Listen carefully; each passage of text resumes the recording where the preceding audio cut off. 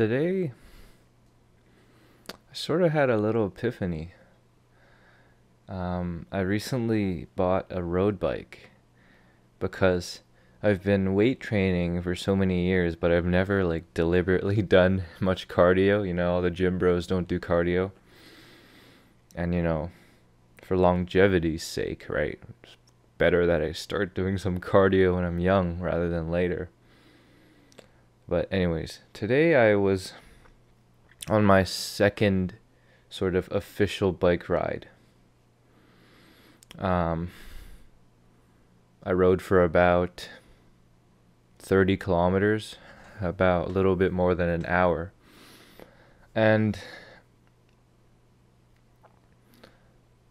after the bike ride, I was exhausted, right? I was constantly in my zone 4 heart rate. So my heart rate was averaging around, I think it was averaging like 160 to 170. And so it was high intensity. And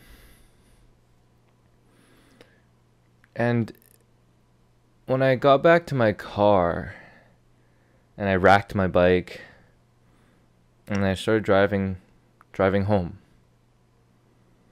I realized I was very calm. And I think that calmness was a direct sort of consequence of the aftermath of the biking session. Because I didn't feel rushed. I didn't feel like I had to get to any destination. In this case, it was home. Because from that bike ride, I sort of realized, like, the most cliche way to put it is that it's about the journey and not the destination.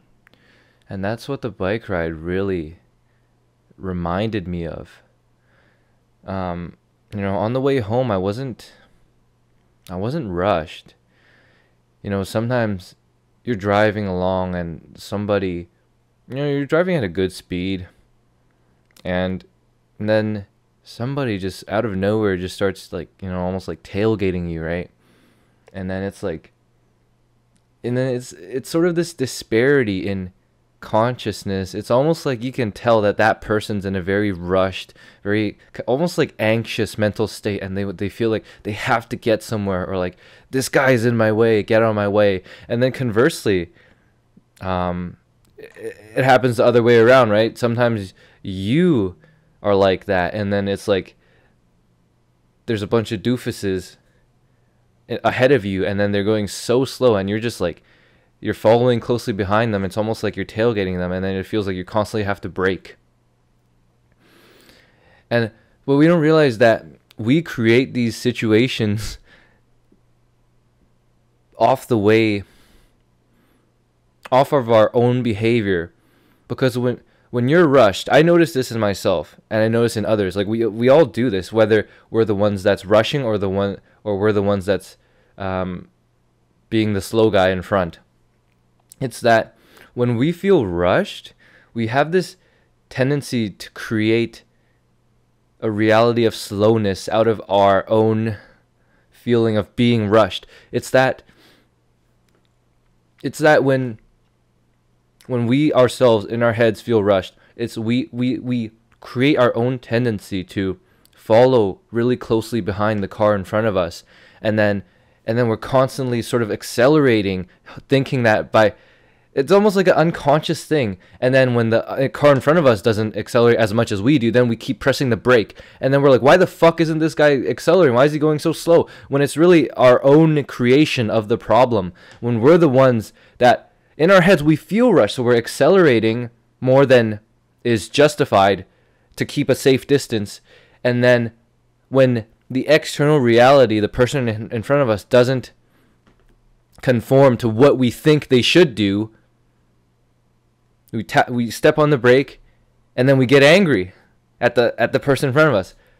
But really, it's an anger at ourselves, which we project onto others, and we don't realize. And so driving home after that bike ride, I noticed how like I was keeping a far distance from the driver in front of me, and I didn't feel like I had to follow closely and that I had to pass him. You know, I was just cruising along, you know? My foot wasn't as hard on the gas pedal as it usually would have been. And so it's in this way that we create our own our own tension and our own rush to get somewhere. Because we're constantly trying to make reality, we're trying to make external circumstances conform to our will. And the bike ride made me realize how it reminded me how speed is relative. You know, I biked 30 kilometers and that took about an hour, but the pacing of being on a bicycle, it makes you realize how relatively slow riding a bike is compared to driving a car, right? Because I'm riding on the road and the cars just are zooming by. But I don't feel slow because I'm on a bike. But then you translate it to the same idea when you're in a car and then there's other drivers. And you sort of realize it's a perspective issue. You've been caught up in the perspective of slow only because, for me, I've been driving like 95% of the way I get around is through driving. Not much walking, no like active transport, mostly just passive driving is how I've been getting around. And it's sort of the bicycle ride made me realize my own tunnel vision into being impatient and thinking things are slow, when really it's just a perception issue. It's that I'm so used to the speed of driving on a highway, the speed of that car, that when somebody goes like 5 kilometers slower than how fast I want to go, then I get pissed.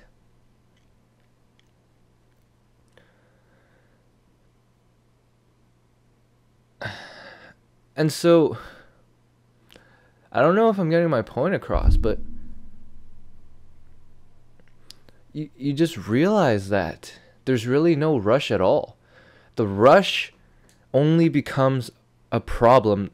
The problem only exists when you sort of get so tunnel vision into your one perspective about life and how things are that you forget there's a different perspective. And that's what the bike ride reminded me of, that there's a different perspective.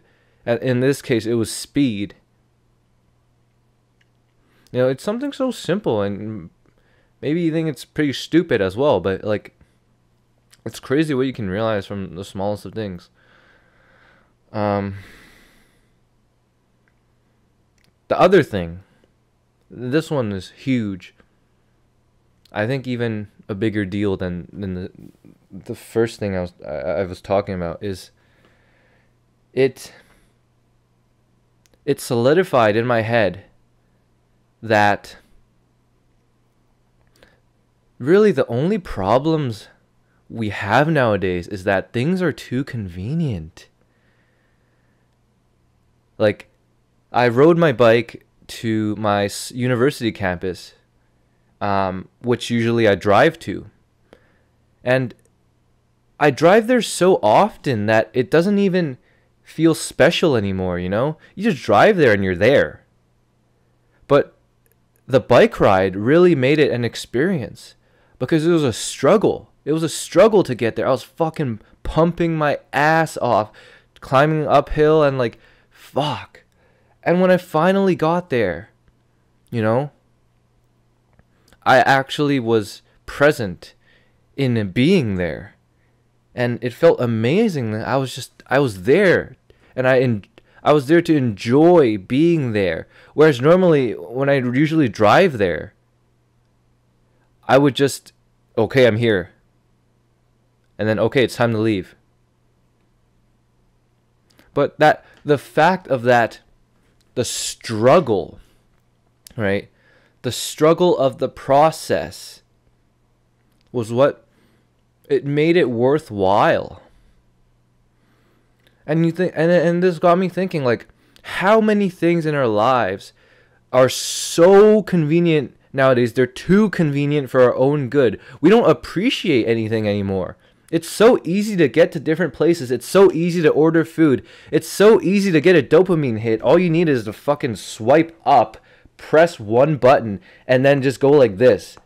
It's so easy to get this, to fill yourself up with mental garbage, to temporarily fill yourself with chemicals in the brain to feel falsely good in the short term, that we've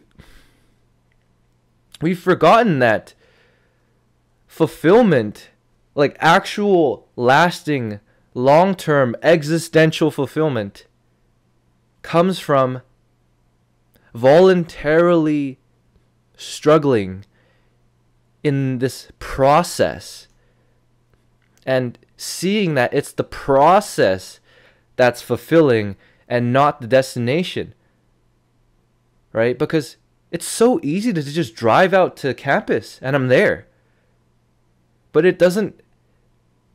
I have not had that special feeling of like, wow, I'm here, than I did just today as I was biking there. It felt special, you know? And so the secret really is in the struggle.